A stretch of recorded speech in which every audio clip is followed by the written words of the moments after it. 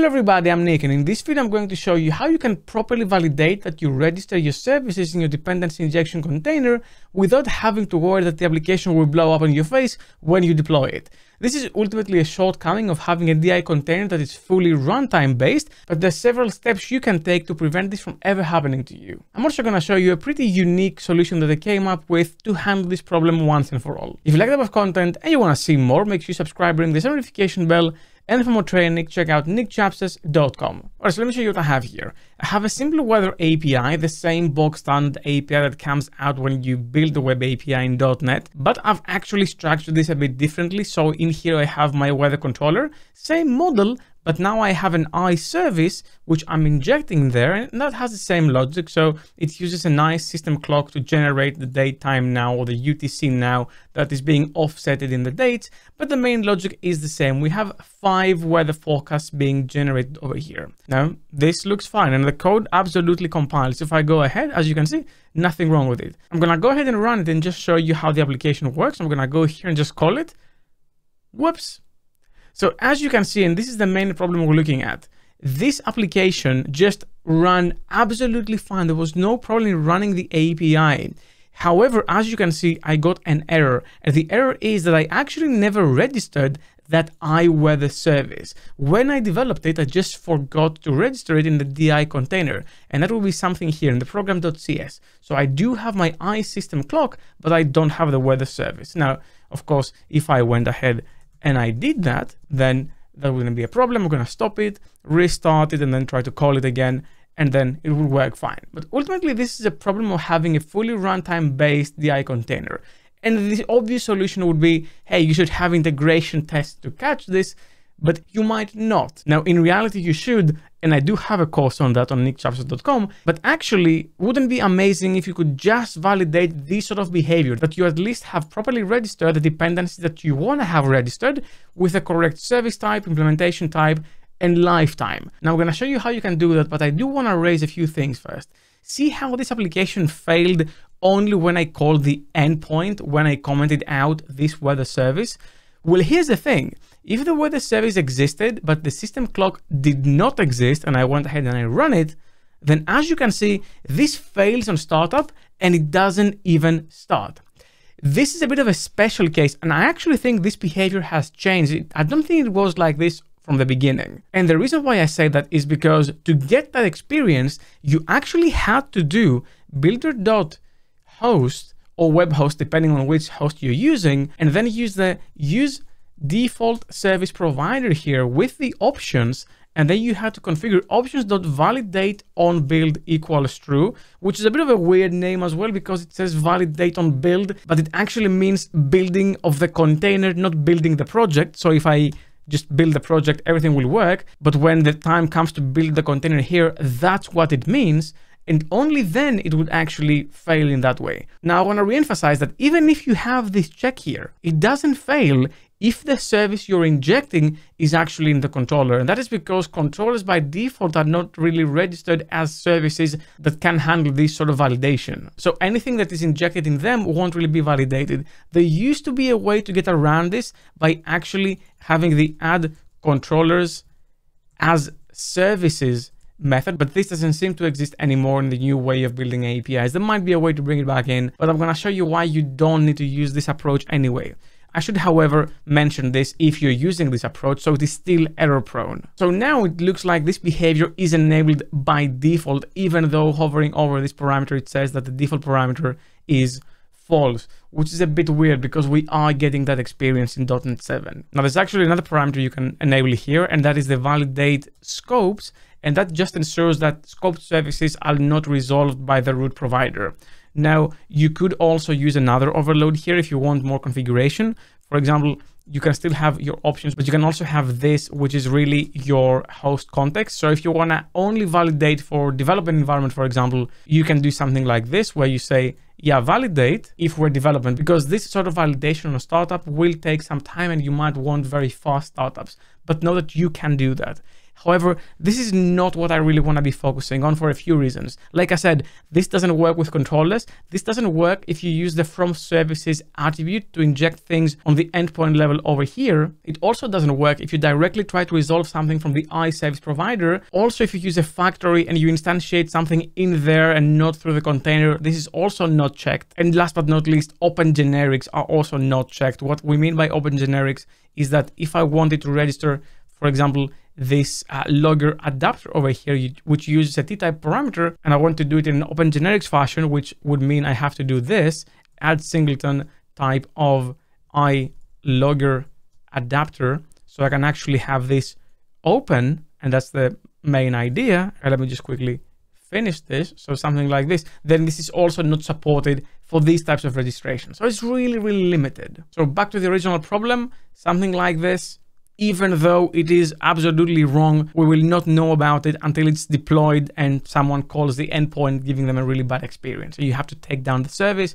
and try to fix it. But how can we fix this? Well, there's many ways you can, and there's been a few that are now a bit obsolete, but I'm going to show you one that I came up with and works really, really well. But before that, let me tell you about the sponsor of this video, the ABP.io framework. The ABP framework is an open source platform that you can use to create modern web applications following the latest best practices and conventions of software development. It supports multiple architectures from microservices to modular systems and from domain-driven design to multi-tenant applications. It provides ready solutions for problems such as authentication and authorization, and you can either use the Getting Started web wizard or the ABP CLI tool to create .NET projects exactly how you want them. They also provide commercial solutions with access to extra modules, themes, and templates alongside premium support for enterprise users. It is a complete package that solves most of the problems you will encounter while building a system out of the box. To find out more about ABP, check the link in the description. Alright, so how do we solve this issue?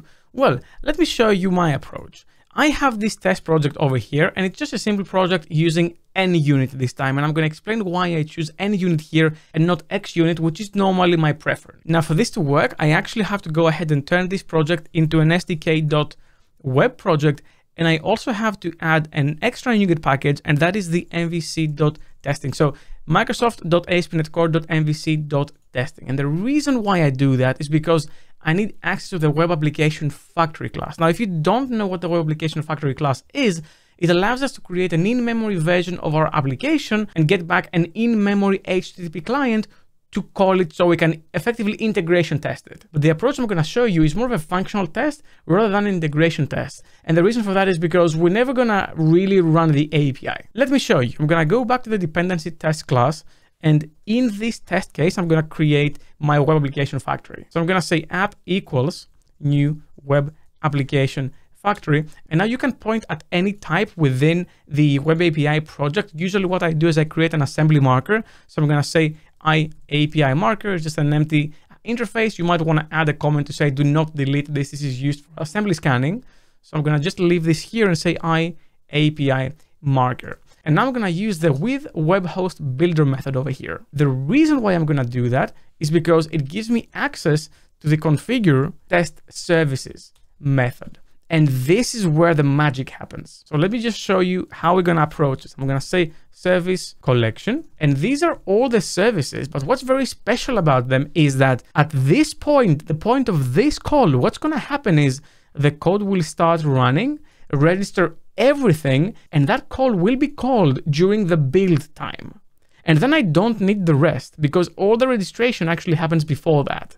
Meaning that at this point, I have all the services, or actually all the service definitions. So it defines how the services are supposed to be registered and how they're supposed to be resolved, but they're not materialized yet. So any startup that they have won't run, which means I don't have to do any mocking here. I just get the service descriptors. And my logic here will be very, very simple. All I'm going to say is var result equals validate services, and I'm going to pass down the services.